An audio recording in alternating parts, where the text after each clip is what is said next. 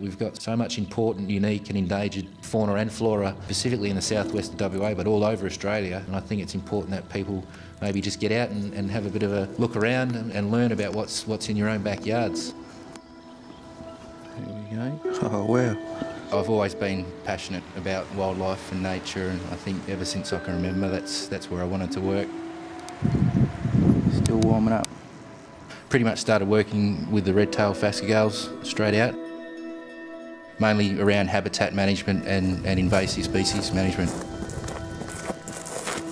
The red-tailed phascogales is a small carnivorous marsupial, sit in the palm of your hand quite comfortably, with a tail probably just as long as well.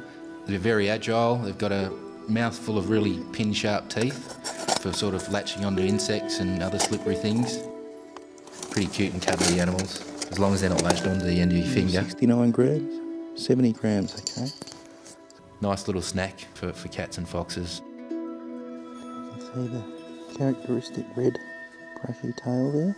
Listed as endangered, so they're pretty unique and they're pretty important, and that's why the work we're doing in the conservation is so critical. So I found a nice stag hollow-bearing tree, which will release her in just behind me there. They nest during the day in tree hollows. They like to get out of the heat. They'll come out just at dusk. They love the canopy cover in the trees. They like dense undergrowth. There he goes, he found one there. Nice. Foxes and cats are probably the biggest threat to red-tailed phascogale now. You can imagine coming out of your tree hollow and then kind of running the gauntlet, dodging foxes, cats and owls. In the meantime, trying to catch as much food as you can, because they're very active and they need a lot of food to survive. It'd be a pretty scary lifestyle, I think.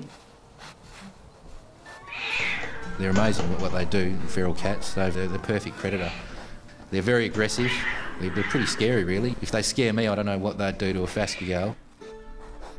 Every country town, as you know, has got a pub and a restaurant, and so a lot of food waste goes into these open pits, and they don't get covered very often. Cats tend to breed up in these areas and move out into the surrounding phascogale habitat.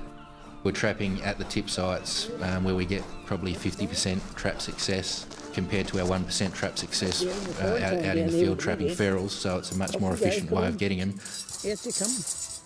Habitat destruction, invasive species are a big impact, climate change is another one. I see a lot of hope. Yeah, we've got to stay on the ball and we've got to keep working on it. Trying to manage the impact of invasive species is a huge job at the moment, and such an important one to secure these guys into the future.